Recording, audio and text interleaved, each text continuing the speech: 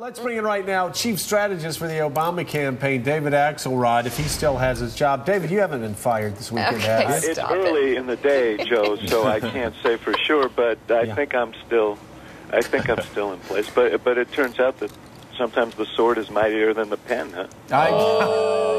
You had me on hold for a while. I had to think. I thought that up while I was waiting. That was good. No, brother, you've been waiting to say that for about a year and a half. Right? So what about Penn leaving?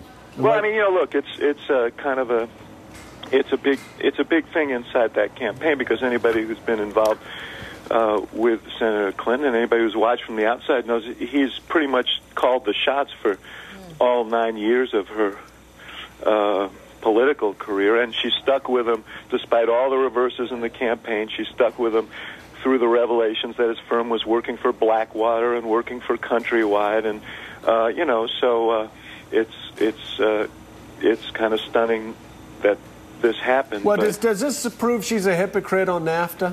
Well, I mean, I'll tell you what. You all witnessed during the Ohio primary Senator Clinton, all her righteous indignation, all her moralizing about, something far more innocent than this, which was an unpaid, part-time advisor to Obama, and his conversation at the consulate in Chicago with somebody which then was later disputed, the facts of which were disputed.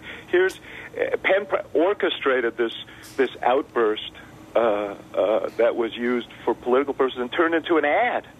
And how he could ankle on down to the Colombian embassy, and remember that the embassy said they weren't sure whether he was there as a representative of his firm or a representative of Senator Clinton. I mean, I think there are issues associated with this. You can use the word hypocrisy, but there's certainly questions that arise from this.